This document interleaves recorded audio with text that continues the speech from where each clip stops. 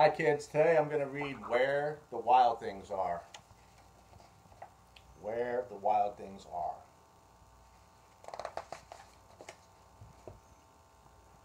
The night Max wore his wolf suit and made mischief of one kind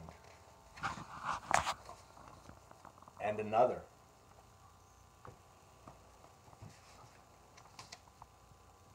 His mother called him Wild Thing, and Max said, "I'll eat you up."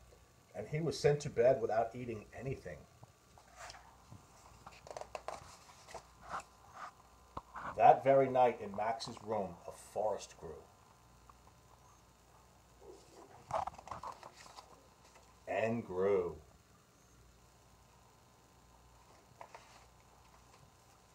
And grew until his ceiling hung with vines, and the walls became the world all around.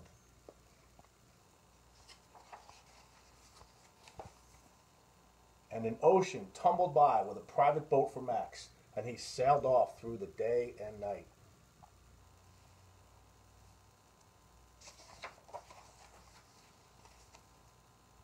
And in and out of weeks and almost over a year to where the wild things are.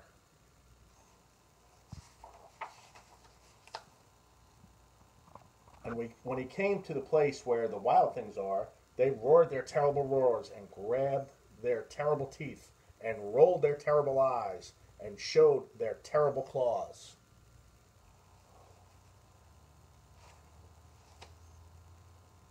Till Max said, "Be still," and tamed them with the magic trick of staring into all their yellow eyes and without blinking once, and they were frightened and called him the most wild thing of all, and made him king of all wild things. "And now," cried Max, "let the wild rumpus start."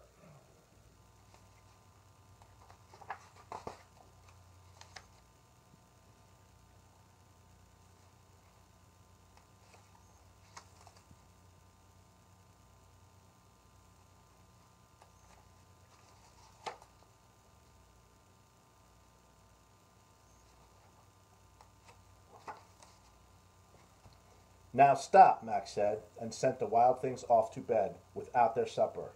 And Max, the king of all wild things, was lonely and wanted to be where someone loved him best of all. Then, all around from far across the world, he smelled good things to eat, so he gave up being king of where the wild things are.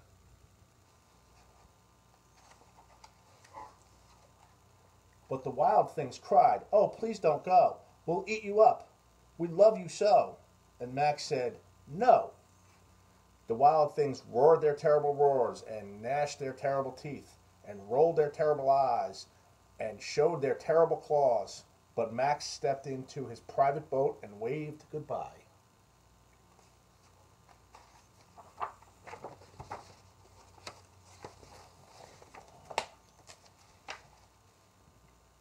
And sailed back over a year and in and out of weeks and through a day. And into the night of his very own room, where he found his supper waiting for him.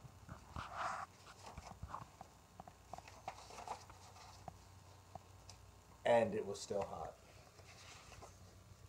The end. Bye, everybody. See you soon.